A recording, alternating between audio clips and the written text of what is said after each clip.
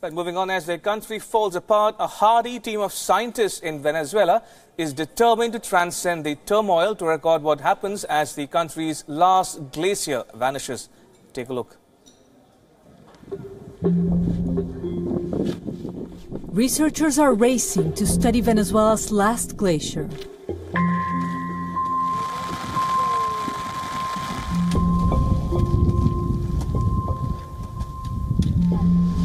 Llegamos al glaciar. ¡Qué bello! Ahora sí tenemos trabajo full. The sight won't last long.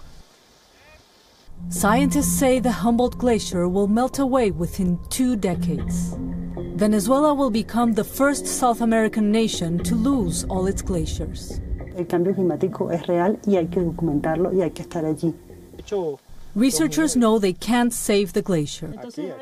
They want to study what new ecosystems will form in its place.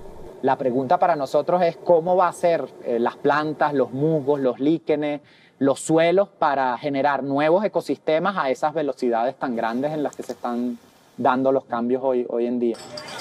But their decades of research in the Andes is in peril. Economic and political chaos has devastated Venezuela.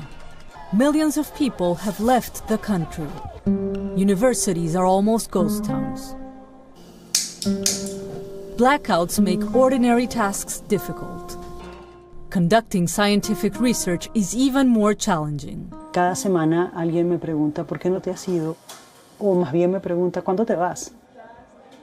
Todo el mundo asume que esta situación es demasiado difícil para que un científico siga viviendo en Venezuela.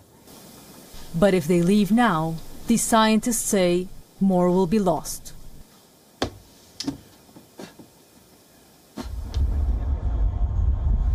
Tú en ciencia no puedes esperar y abandonar tus investigaciones y decir, bueno, los suspendo y empiezo dentro de 10 años de nuevo.